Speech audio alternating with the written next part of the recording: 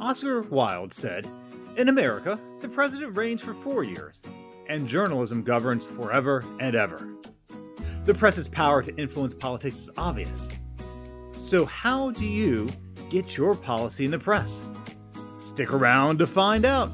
Hi everyone, I'm David Smith, and I run Inthrive Advocacy Solutions, your solution for lobbying, advocacy, and strategic planning. Before launching this firm, I was leading advocates in Virginia, and we brought real changes to our criminal justice system. Also worked for a senior legislator in the House of Delegates where I ran her commerce and energy docket. Now, I'm bringing what I've learned through mentors and hard knocks to you. Welcome to Better Advocacy in 10 Minutes or Less, a series of videos helping you become a better advocate so you can turn your passion into policy. Today, we're exploring 4 steps for media coverage. Now, if you've been watching these videos for a while, you know me, and I don't like to keep you waiting. So here are the 4 steps for media coverage. First, identify and build relationships with reporters. Next, create press releases. Then, be media ready. And finally, invite media to your events. All right, let's get started. So in order to influence politicians through media coverage, you need to identify the press your targeted politicians pay attention to. Now, it doesn't help you if a story about the need for your policy proposal runs in an outlet that they're not paying attention to. Now, in a future video, I'll talk about the hierarchy of media influence and drop a link here, but we'll keep it brief right now. So, highest up on this hierarchy is your state's major newspapers, followed by your targeted politician's local paper. Then comes television, either in your capital city or in your target media market. And the lowest are those online-only outlets. If you want more detail about this hierarchy, check out my video on it once I make it. There will be a link to it here. Now that you've identified your targeted media, you want to see who is reporting on issues similar to yours. Search for articles in your area of advocacy or adjacent to it and see if there's a name that keeps coming up on the byline. Usually there will be one reporter that focuses on your issue. Reach out to that reporter, thank them for their work, tell them about your area of work, and offer your experience and expertise.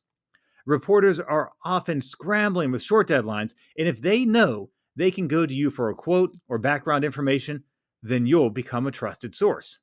As you build rapport with the reporter, then you'll be able to pitch your own ideas and they'll listen to you. This is free press from an unbiased source. Now, you're not always able to build that relationship as quickly as you need. This is when you need to create a press release. Now, a press release is basically you giving the reporter all the details they need for a news story, plus a hook that shows them why this story is important to their readers. No, not money. So let's say if a national org has just released a study about your issue, do a press release that highlights the problem in your community and how your policy proposal will make things better. That's the hook. If there has been something in the headlines that's been getting a lot of media attention and you have a unique perspective to your state or community, use that. It doesn't have to be worthy of a headline in the Washington Post or in the Wall Street Journal. You want to give them a story that is unique and will draw their readers and your politicians' attention. Now, there are plenty of press release templates online and folks who will charge you to write one for you. But you can write your own by including the 5 W's of journalism. That's who, what, when, where, and why. And once again, I'll go into more detail on this in another video, and I'll be sure to drop a link here for it once I make that video. All right, so getting press isn't just about getting these stories to them, it's about being media ready. Now, we're not talking about always having your stage makeup on and being in your best TV clothes, though if you want to live that way, I'm not going to discourage it.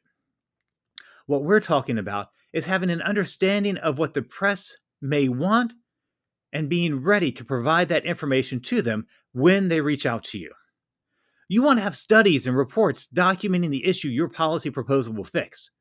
You want folks that are impacted by this problem that are articulate so they can share their story directly to the media. You want clippings, not literal clippings from newspapers, but articles you've saved that other reporters have published about your topic, so this reporter will have an understanding of what's been covered and what questions still need to be answered. You want to make their job as easy as possible. If you can provide them with everything they need to write the article, then you're more likely to have them write the article. Finally, to get press coverage, you should always be inviting press to your events. This may sound self-evident, but if you're in the midst of planning your event and confirming speakers and venue and other things, it's easy to forget about the press. So how do you invite the press? If you have a working relationship with a reporter, send them a casual email with event details and why it would make a good story. If you don't, then you send them a more formal press release where you're pitching them the story they would get by covering your event. Not every media outlet will show up at your event. But for those that do, make sure you welcome them. Give them the run of show so they know what to expect. Listen to their questions and answer them to the best of your ability. If they want to talk to certain people, make those introductions. And be sure to thank them for attending. When they run the piece on your event, send them a note saying you saw it and appreciated it. If you have an idea for a follow-up story, pitch that to them in this email too. If you do that after every story, you'll have a steady pipeline of media coverage on your policy proposal that will influence politicians and help turn your passion into policy. All right, so there you have it, the 4 steps of media coverage. Identify and build relationships with reporters. Create press releases. Be media ready and invite media to your events. Thank you so much for watching this short training on how to get press coverage. Like and subscribe to the Inthrive Advocacy channel to get notifications of new videos. Be sure to check back every Friday for a new Better Advocacy in 10 minutes or less video.